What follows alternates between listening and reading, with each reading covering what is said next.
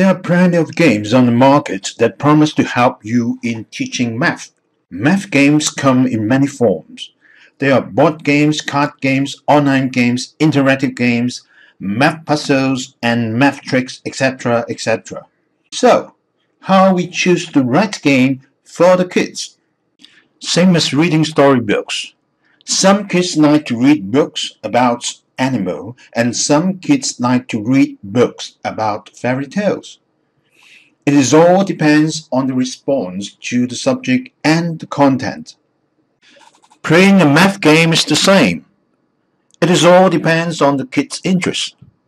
No matter which type of games, please do not tell the kids that they are going to learn something about math. It is better to build up their interest in math implicitly and naturally. The less pressure to learn, the more effective would be the result. According to our experience, math games should contain three major factors. Number one, fun. The game must create an atmosphere of fun and happiness so that they like to play again and again. The best games are those that they ask us to play together with, instead of we ask them to play with. Number two, challenge.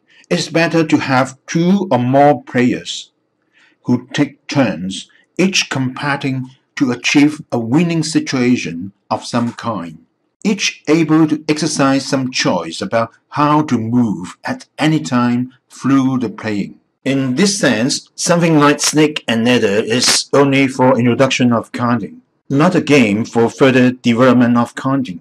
It is all because winning relies totally on chance and have no challenge. Players make no decision, nor do they have to think further than counting. Number three, achievement. It must be result-oriented game with clear goal to improve a certain mathematical skills. Say, for example, addition. It is better to do a small test to the kids to see whether the game can improve the skill of addition. If the games have no improvement on a certain goal, we have to find an alternative, as there are so many choices in the market.